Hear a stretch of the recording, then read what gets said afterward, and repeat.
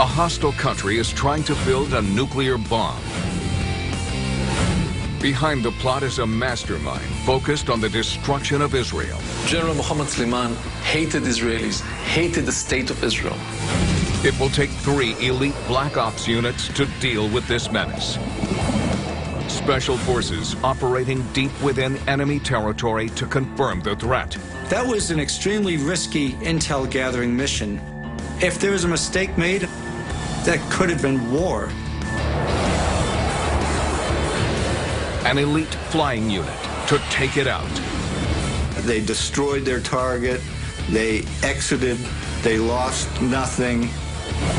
And finally, an assassination unit to deal with the man behind the threat. 3 of them came as scuba divers to his beach house, shot him, and then disappeared. This is the top secret story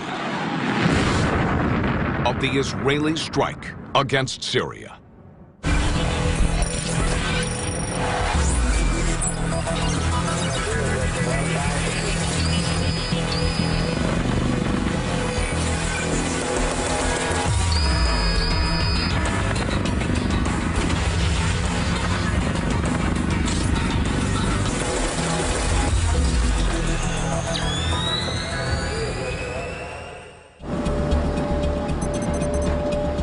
North Korea, 2004. Deep inside this secretive communist state, a train travels through a remote northern town. Then, suddenly,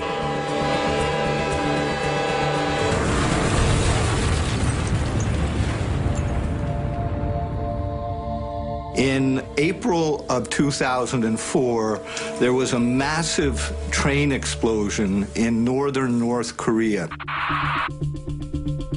The explosion is so enormous it registers a magnitude 3.6, equivalent to a small earthquake. It killed several hundred people, destroyed a town of 10,000 people, left 2,000 people wounded. According to the North Korean government, the train was carrying liquefied petroleum. But before anyone can discover anything more, the regime forbids further reporting on the incident. A week later, they banned all use of cell phones in North Korea for 5 years. Just what is going on in the rogue nuclear state?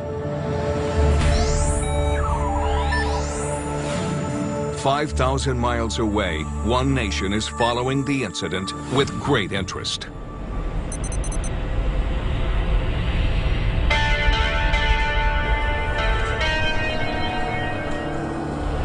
Meir Dagan is Israel's top spy, the chief of the Israeli intelligence agency Mossad. Meir Dagan was a legendary figure in the Israeli security establishment. He had a reputation for being very brutal in what he was prepared to do in pursuit of Israel's national security interests. North Korea behaving secretly is nothing new. But what intrigues Dagan are intelligence reports that a Syrian aircraft has now landed in North Korea.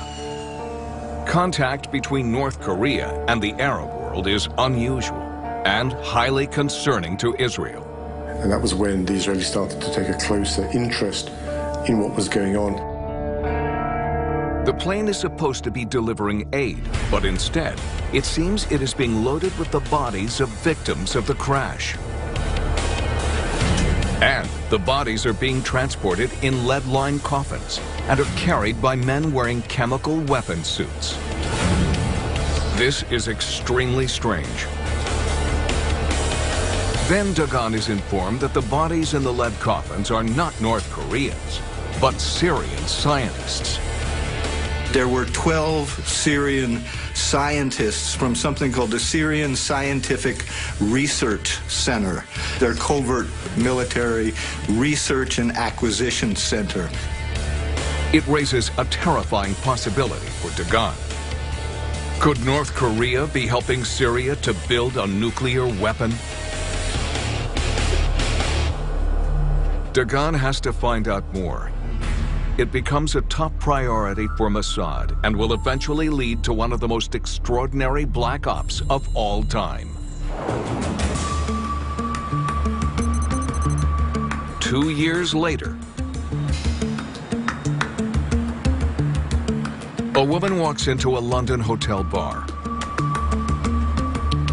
Her arrival is noticed by a man who's been drinking alone. But this is no innocent meeting. The man is a high-ranking Syrian nuclear official traveling to London alone. He comes to London, residing in a posh hotel. He has a meeting tomorrow morning in London, but he has the night or the evening to spend. He goes to the bar of the hotel and extremely happy that in the bar he meets a woman with a wonderful character. But what the Syrian doesn't know is that he is under surveillance. Mossad had been alerted to the Syrian's visit when he checked into a hotel under a false name. The Israelis dispatched teams of people to monitor him. Unaware he is being watched, the Syrian continues to flirt with the woman. And she's also impressed by him. He orders another drink and another drink, and he's confident that he has a wonderful way of spending the night. But he is also unaware that the woman is not as she seems. He doesn't know that this woman is a part of the Mossad crew, and she was there to keep him busy while her team is breaking into his hotel room.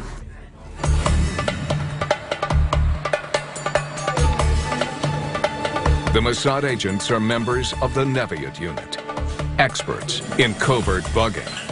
The team specialized in breaking into hotel rooms. It takes just seconds for the Neviot team to override the hotel room security.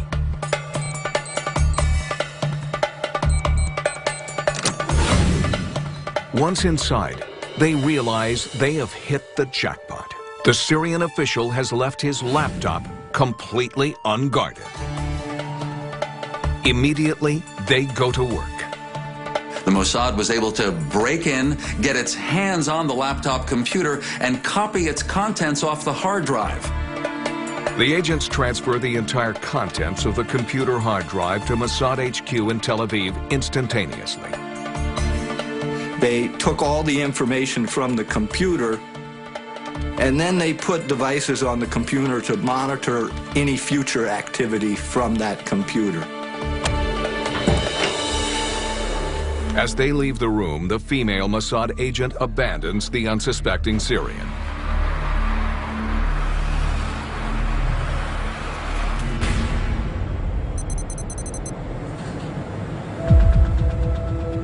Within 15 minutes, Dagan and his analysts are looking at the files in Tel Aviv. What they found on his computer was really rather extraordinary. On one folder, they found JPEGs that looked very odd. Appearing on the screens in front of Dagan are hundreds of photos documenting the construction of a large industrial facility. It was clear that this is an unknown facility, a huge one. The building they saw was quite large, 130 feet by 130 feet by 70 feet tall. Initially, the building resembles a treehouse on stilts with pipes leading to a pumping station. Later photos show modifications. And eventually, the entire complex is hidden beneath a huge roof. Initially, Dagan is unsure of what the facility might be. But then, it begins to dawn on him what the images are showing. He sees large industrial equipment inside the facility. It is an exact replica of something Dagan has seen before in intelligence images from North Korea. They showed that it was almost an exact replica of the Yongbyon nuclear weapons facility in North Korea. It was exactly the same reactor. The two were perfectly matched. Dagan has no doubt as to what they have uncovered. The evidence was overwhelming. North Korea was building a nuclear reactor in Syria. The potential for a nuclear weapons program in Syria is a direct threat to Israel's national security, and one that would have to be neutralized immediately.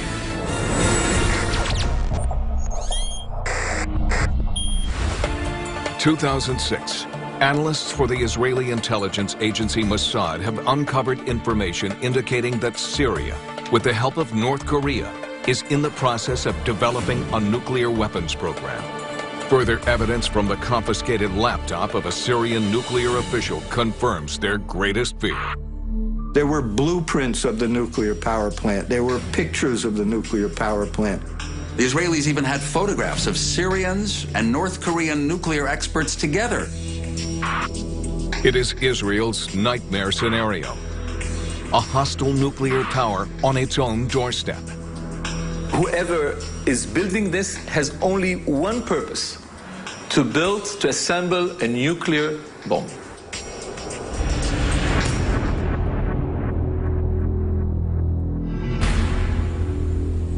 Dagan is now certain there is a nuclear weapons program in Syria. But he has no idea where it is. Intent on finding out, he orders Israeli satellites to monitor potential sites. Eventually, they close in on a remote area of Syria called Al-Kabar, where some highly unusual communications have been monitored. They intercepted a very unusual spike of telephone communications from this location at Al-Kabar, which is in the middle of nowhere in the desert, to Pyongyang, North Korea. It was very far from the capital, Damascus. It was in a remote part of northeastern Syria, but not far from the Euphrates River and the border with Iraq. Israeli satellites now pinpoint a large building at Al-Kabar. When they compare them with the stolen images from the Syrian laptop, it is a perfect match. Al-Kabar has to be the site of Syria's nuclear weapons program. Armed with the intel on the Syrian facility, Dagan goes to see the Israeli Prime Minister Ehud Olmert. Mayor Dagan came to see Prime Minister Olmert and told him this dramatic news that Syria is in an advanced stage of developing nuclear weapons. The Israeli Prime Minister immediately recognizes the seriousness of the threat. Olmert said one thing right at the start, and that was the Syrian nuclear weapons program is simply intolerable for Israel. It cannot be permitted. This is an existential threat to Israel. This reactor has to go away. The only way to be rid of the nuclear weapons program is to blow up the reactor. But first, he has a series of questions for Dagan. Most importantly, how far advanced is the reactor? If it is already operational, then a bombing could cause a catastrophe. If the reactor is already active, then full destruction of the reactor might cause an enormous environmental pollution and poisoning. But Dagan doesn't know yet if the reactor is fully operational. The JPEGs were 15 months old, so this facility must be more advanced. They desperately need to find out how advanced the construction is. That means doing something extremely risky. Sending someone in to take a look. The next step would have to be risking the lives of operatives. Olmert has only one group of men capable of operating undetected hundreds of miles within enemy territory. So he calls upon Israel's elite Black Ops unit. In English, they are known as the Unit. In Hebrew, they are the Sayarat Matkal.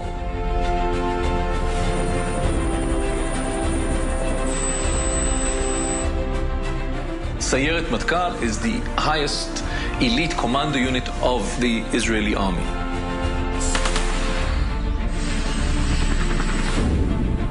Sayarat Matkal in Israel is nothing short of legendary or mythical. It's essentially the top unit in the army. Their job is to go on special operations that are considered beyond the scope of your regular troops. It's a unit modeled after the British SAS. SEAL teams are similar to it, Delta Force is similar to it. They're some of the most highly trained units in the world.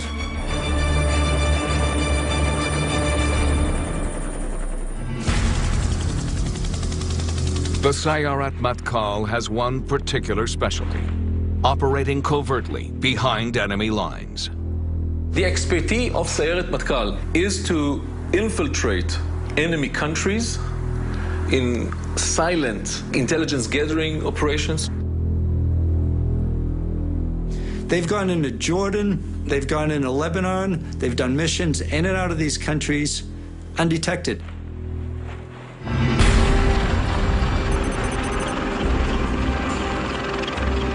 While never officially confirmed, it is believed that on an overcast summer night, the selected commandos prepared to set out on their mission. They head deep behind enemy lines to confirm the existence of the Syrian nuclear weapons program. The Israelis have been very secretive about how they got there, but certainly they are very adept at using low-flying, almost silent helicopters. It is understood they boarded two Sikorsky CH-53 Sea Stallion helicopters to travel at low altitude and cross the border into Syria.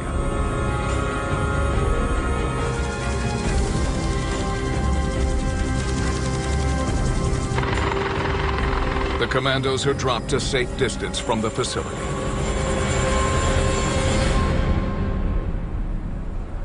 Israelis were able to get on the ground within about a mile of this mystery building in northeastern Syria.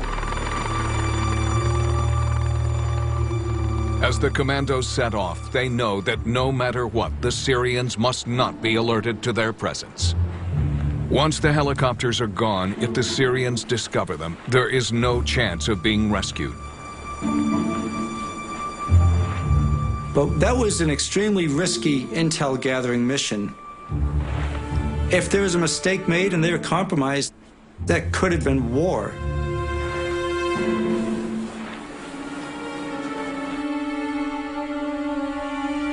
The Sayarat Matkal commandos come within feet of the Al-Kabar facility and immediately start intelligence gathering. The unit did the intel collection on the ground, right at the site. That was extremely dangerous.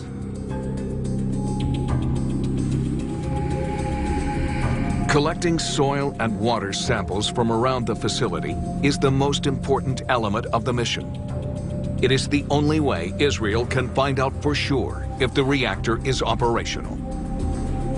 If the reactor is active, then a very small portion, not lethal, but very, very small portion of radioactive substance would be found in the water. Once the intel collection is complete, the commandos hide their tracks and prepare to depart.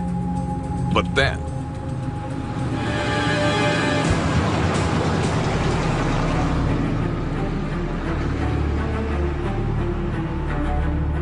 they were almost caught. They left the scene in the very last minute. the commandos remain undetected. And with the mission complete, they return to Israel with the soil and water samples. The results of those samples will soon set into motion a series of even more dangerous, covert missions into Syria.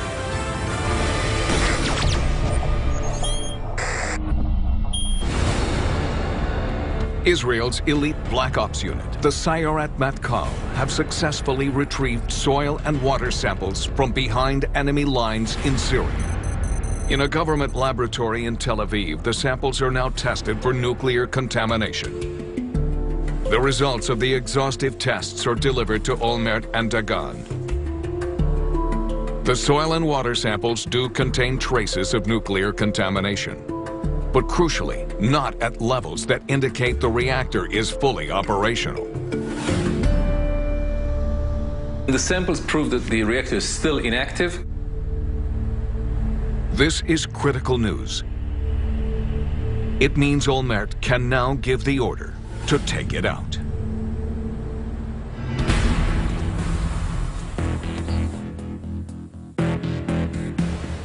Olmert calls a meeting of Israel's top military and intelligence chiefs. They are all in agreement on one thing.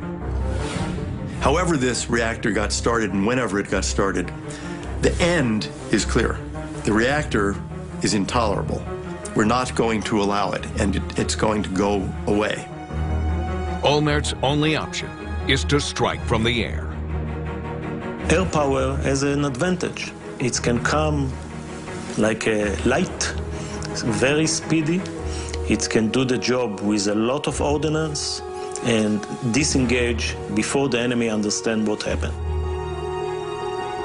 The Prime Minister gives the order to prepare for an aerial assault on the Syrian reactor. It will be known as Operation Orchard. And for it to succeed, Olmert alerts another of Israel's Special Forces units.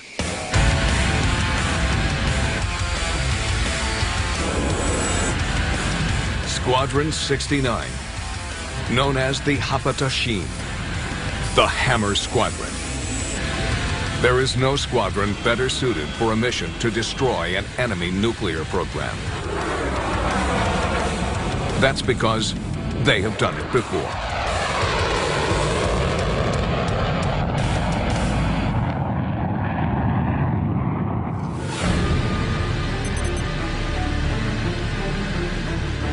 "25 years earlier, 8 Hammer Squadron pilots flew into Iraq to bomb a nuclear facility being built by Saddam Hussein.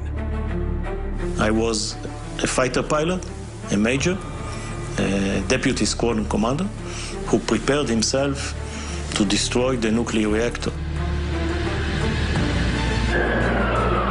Evading Iraq air defenses, they take out the facility in a clinical strike. The whole operation from takeoff to the attack was 1 hour, 43 minutes and 30 seconds. But a quarter century later, an attack on Syria is a much harder prospect.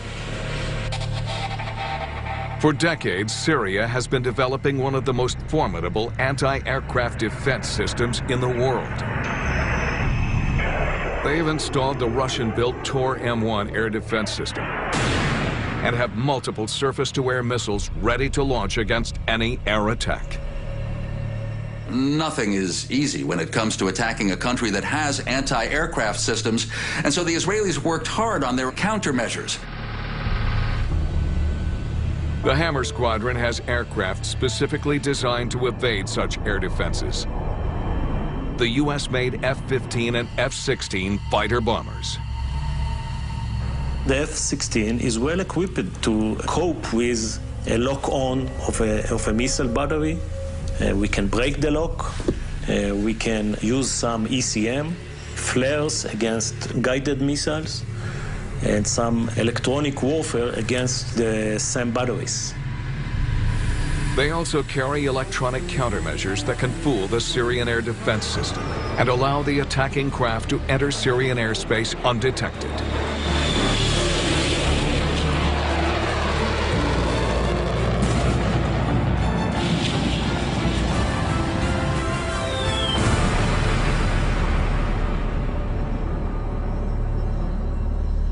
A date has yet to be decided for Operation Orchard. But then Prime Minister Olmert receives intelligence that forces his hand.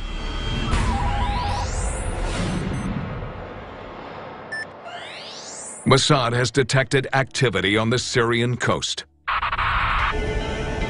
North Korean ships were arriving at the port of Tartus in Syria. These ships are carrying the final materials the Syrians need for the Al-Kabar reactor to become fully operational. Olmert has to act now.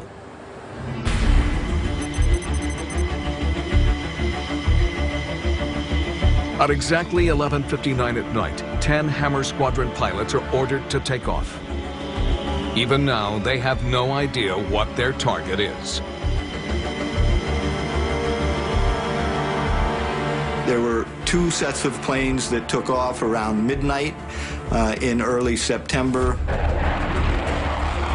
The F-16s and F-15s take off 20 seconds apart, armed with 500-pound AGM-65 bombs. They head out to sea at nearly 600 miles an hour and follow a route designed to avoid detection by Syrian air defenses. What the Israeli Air Force did was map a route that would take planes to the west over the Mediterranean, then north, then east over Turkish airspace.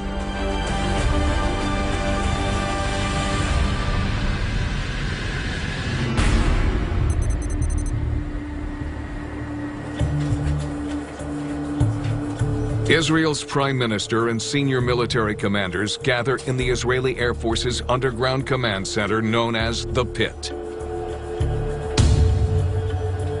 Here they monitor the route of the fighter bombers. Once it is established that there are no technical faults with any of the planes, 3 of the F-15s are ordered to return home. The remaining 7 continue on the planned route at low altitude. They flew up the Mediterranean, and then on the east, on the Syrian-Turkish border. It is only now that the pilots are told that this is a live mission and that they are flying into heavily defended Syrian airspace. These elite pilots are trained to suppress nerves. As a fighter pilot, develop some mechanism and techniques how to depress the fear. I'm not telling you that there is no fear. If somebody will tell you he is not afraid, he is lying to you. It is always there. It is always with you. The fact that you can be killed. The Hammer Squadron is now just minutes from entering Syrian airspace and straight into the crosshairs of Syria's formidable air defenses.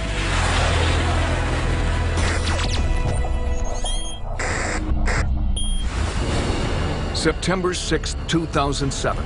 Operation Orchard is in effect, and Israel's Special Forces unit, the Hammer Squadron, prepares for an aerial assault on their target, a Syrian nuclear reactor. As the planes approach Syrian airspace, it is now that they will encounter their enemy's air defense systems. The military side of the operation involved somehow evading the Syrian radar so as not to alert the Syrians to their presence. Using codes allegedly sold to them by Russia, the Israelis are able to make the Syrian air defenses suddenly display hundreds of enemy planes.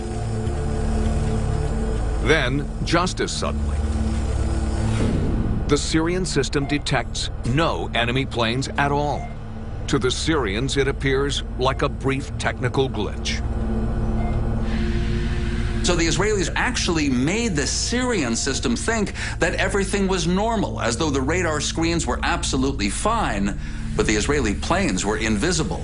The Syrians didn't even know they were under attack. Now in enemy airspace, they move on to the next stage. Precise coordinates of the Al-Kabar complex are sent to the Israeli pilots' onboard computers, and the planes swing south to begin their bombing run. So this is the risky time. This is where your breathing become much more in a high pulse.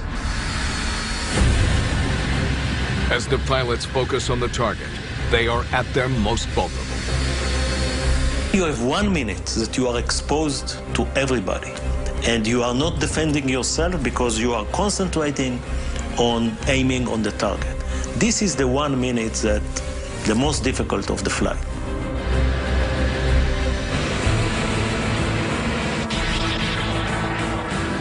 As they begin their bombing run, the pilots suddenly detect anti-aircraft rockets.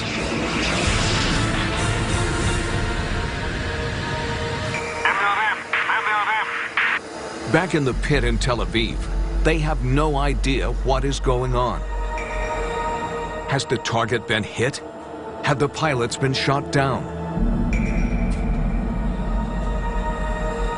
Then comes a radio transmission.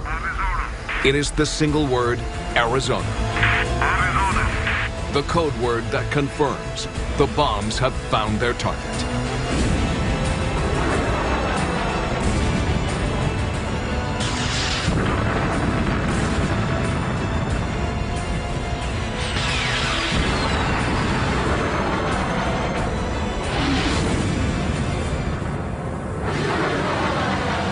Not a single Israeli plane has been lost, and the reactor has been totally destroyed.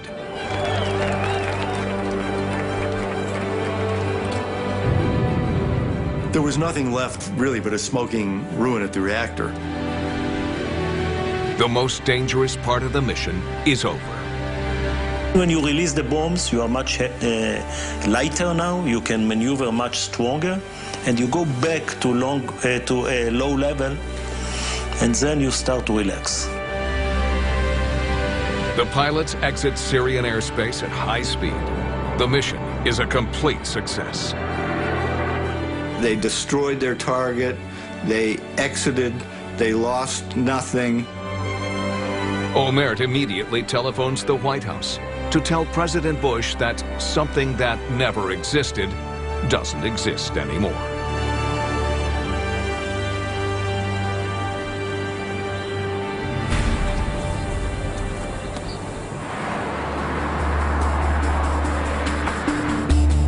Now there is a tense wait for the Syrian response. Olmert is confident that the Syrians won't risk reacting publicly, but he cannot be certain. Immediately after the raid, he had sent a message to Syrian President Bashar al-Assad saying that Israel would not openly take credit for the raid. They calculated that if they didn't make too much noise about it, didn't claim responsibility for it, didn't boast about it, then it might be in Assad's best interest simply to ignore it. Sure enough, the gamble pays off. Syrian state news announces that Israeli planes had been repelled from Syrian airspace. It is a lie, but both countries are content to pretend that the bombing never happened.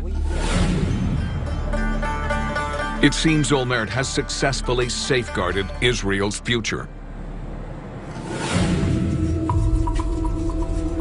But one thing still bothers Olmert and Dagan. How had Syria managed to develop a nuclear weapons program in complete secrecy? For 7 years, Israel didn't know about the #1 project that the Syrians were engaged with. Now, a nuclear reactor is not something that it's easy to hide. It's a huge facility. So Mossad begins investigating how Syria has managed to keep the Al-Kabar facility a secret.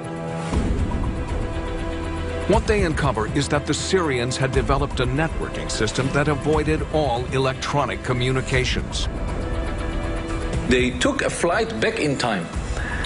They said, let's, in the most sensitive issues, let's not use any sort of electronic transmission.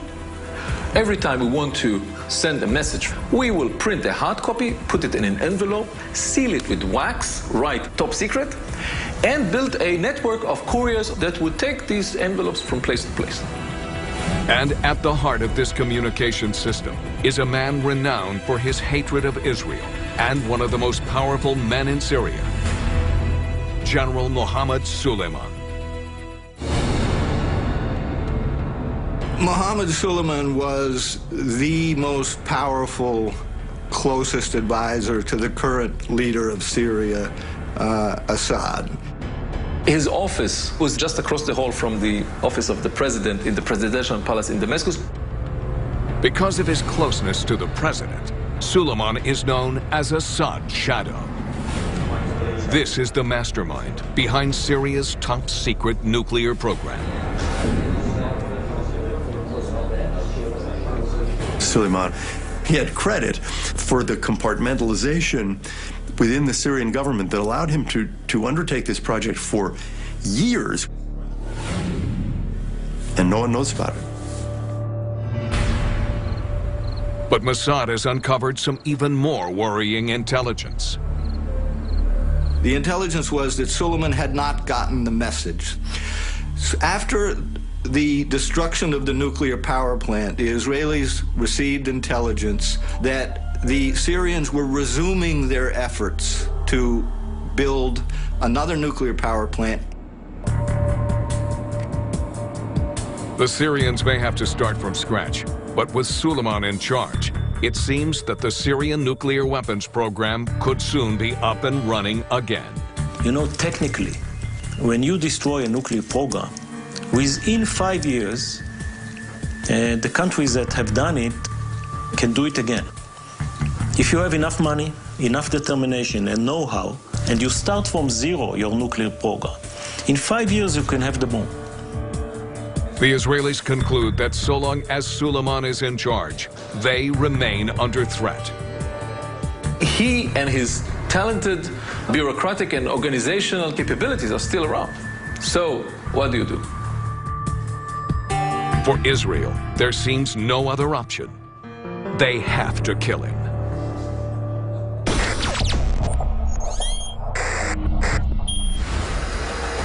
Israeli special forces have successfully neutralized the threat of a Syrian nuclear weapons program. But to ensure it does not return, they must now take out its mastermind, Syrian General Mohammed Suleiman. But eliminating Suleiman will be a much harder task than striking at a static building in the desert. The Syrian general is an incredibly cautious man. His movements are a closely guarded secret, known only to a few. In Damascus, he is under armed guard. Getting to him there will be impossible. But in the summer of 2008, Mossad discovers that Suleiman is planning to spend a weekend at his second home, a villa in the Syrian coastal city of Tartus.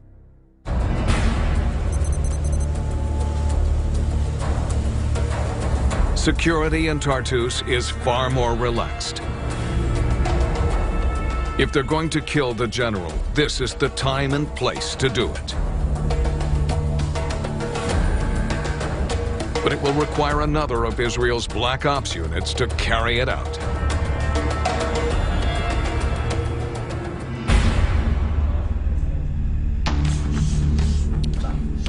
This group is called the Kidon.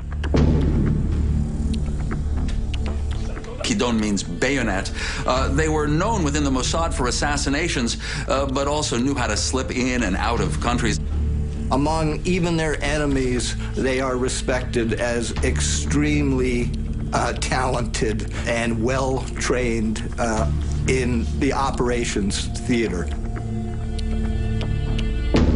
The Kidon is the most secretive of all of Israel's elite units, and almost no operational details of their missions have ever been released by any Israeli government. They are notorious for one specialized activity: assassinating Israel's enemies, wherever they may be.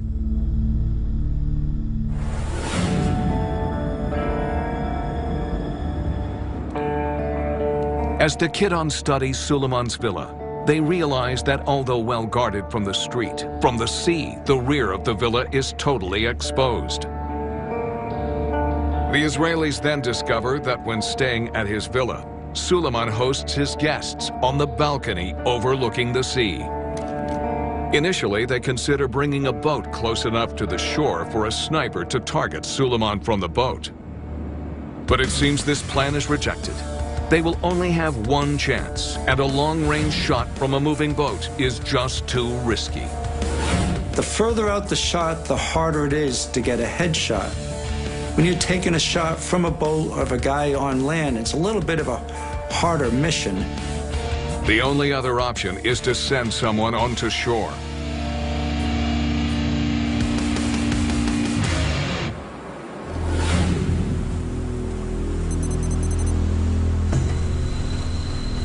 A yacht sails up the Mediterranean coast towards Tartus. It is registered to a wealthy businessman, but today the crew is believed to be carrying 2 Kidon snipers. They sent in one of their intelligence assassination teams in a ship off the coast of Tartus, off the coast of Syria. About a mile off the coast, the yacht drops its sails, and the assassins make their way to shore. Snipers from the ship came as scuba divers to his beach house.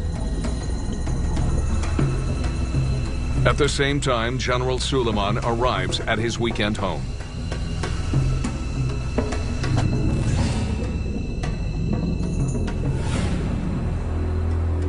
As the sun sets, the snipers supposedly emerge from the water. They watch the guests as they mingle on the terrace.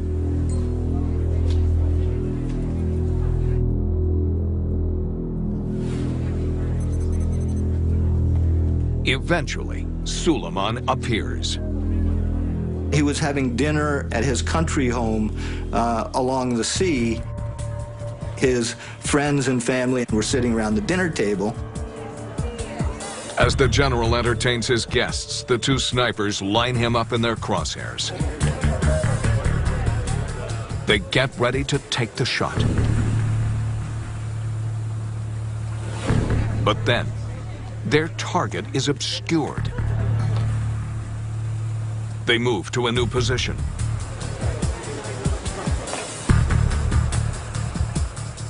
The 2 snipers relocate and aim their rifles.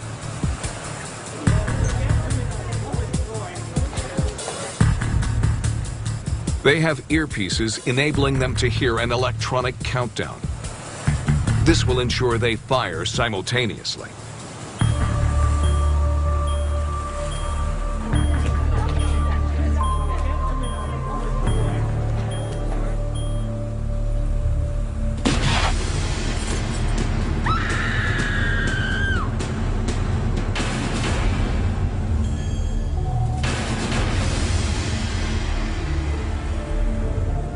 It was a difficult shot, but they did shoot until he was down, and the mission was over, and they got away with it.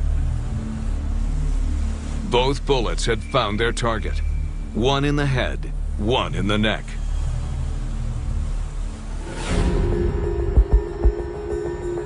Like the bombing of the reactor, Israel will never officially admit to the assassination of General Suleiman. The Israelis do not talk publicly about killing people overseas because it's actually against the rules. But they do say things, including in this incident, they referred to it as a very happy accident. That was actually an official statement.